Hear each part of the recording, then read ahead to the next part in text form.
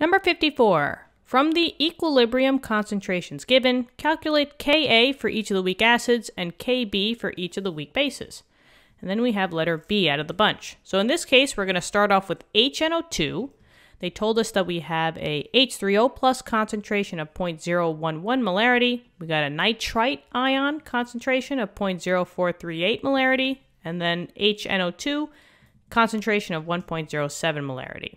So the first thing is we got to figure out, well, are we a weak acid or a weak base? And this comes from what you make in the solution. If you make hydronium, you're an acid.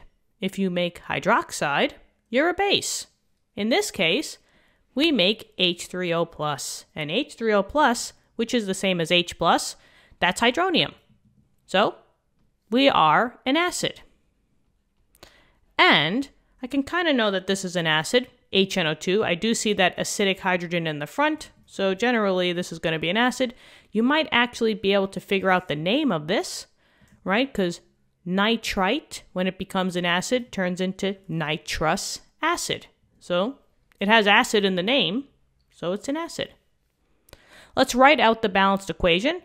Keep in mind that acids or bases are always in water, so when you want to write a balanced equation, you should always add whatever you're starting with plus H2O. So we have HNO2 plus H2O. And since this is a weak acid, it's not one of my 6 strong acids. I'm going to use my equilibrium signs here.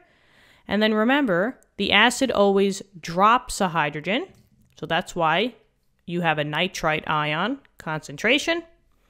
And then the H2O will add a hydrogen, so the 2 becomes a 3, and that's why you make hydronium. Let's just maybe make this a little bit symmetrical. And now let's write down what our equilibrium concentrations are. H3O plus was 0.011 molarity.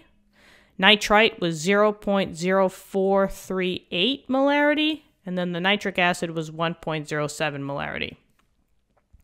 Now you might be saying, well, what about the water? Well, remember, water is the solvent. It's a liquid.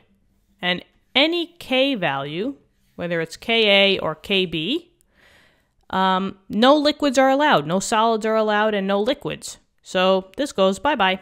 But we have to put this here so that we can make it a balanced equation. But for our equation, we don't care about it.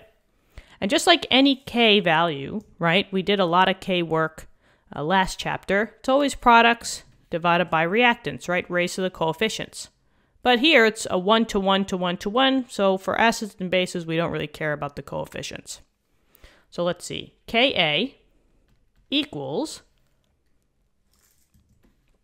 something divided by something else. Products divided by reactants. I got 2 products. And remember, in the Ka equation, they are multiplied by each other. And then you have the 1 down here. So products divided by reactants, it would be NO2 minus times the hydronium, H3O plus, divided by HNO2. Let's now plug in the actual numbers.